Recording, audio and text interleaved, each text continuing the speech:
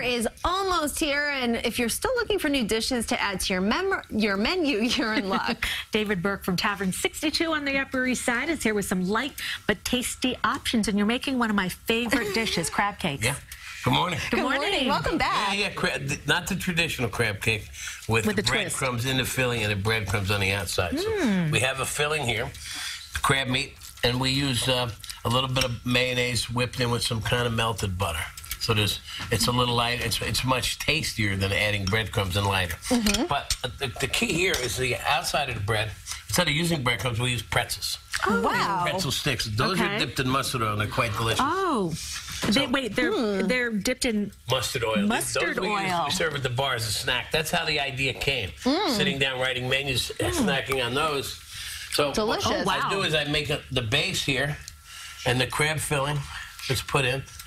And what herbs do you have on that? Just chives and tarragon, crab meat. And what's the best way to choose your crab meat? Because there are a lot of different choices. Well, you know, there's jumbo lump crab meat from Maryland, and that's the best. Yeah.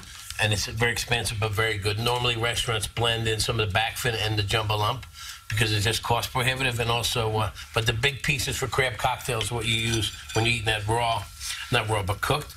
So here's how we make the raft. Like this. And now the beauty of pretzels, when you fry them, they don't absorb any oil because they're coated. So a dry breadcrumb, like a dry sponge, will absorb a lot of oil. And you're tying it with what here? This is a boiled or blanched chive. A lot of labor. But that's why but you're making it look so easy, David. Well, you know what?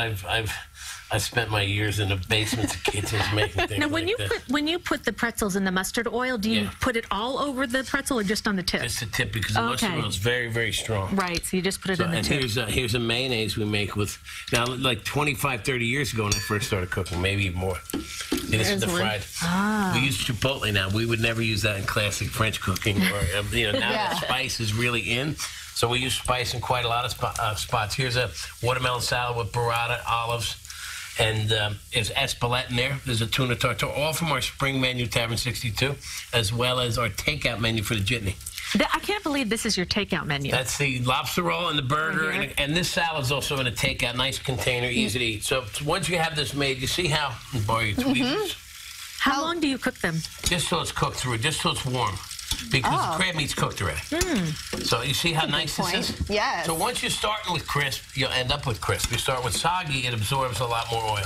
So I would drain this on a paper towel, but I don't have the time right now. This, you always season something afterwards. Okay. And here you have orange jam you can put on top. That's orange and tomato juice boiled down. Tomato sauce. So like spread it or?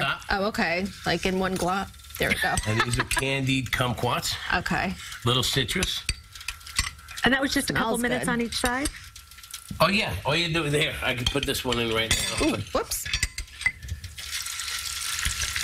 And that'll take less than a minute. Oh, wow. But the pretzels are key. And you can use any type of pretzel, or even grind up the pretzel.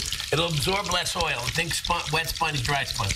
Dry bread absorbs all the oil. Wet bread or crisp bread already with coating doesn't. And David, you're in the city. You're taking your talents to a new spot on Long Island. We are next week. The Garden City Hotel, right? Correct, yes. So what are you going to be doing there? There'll be a tavern-ish steakhouse there called the Red Salt Room, and then there'll be also the bar room called the King Bar. So it's a great hotel. I'm happy to be part of that. So and some of the dishes reflect what's going on at Tavern 62 on the Upper East Side, and some are just new, and it's a great spot.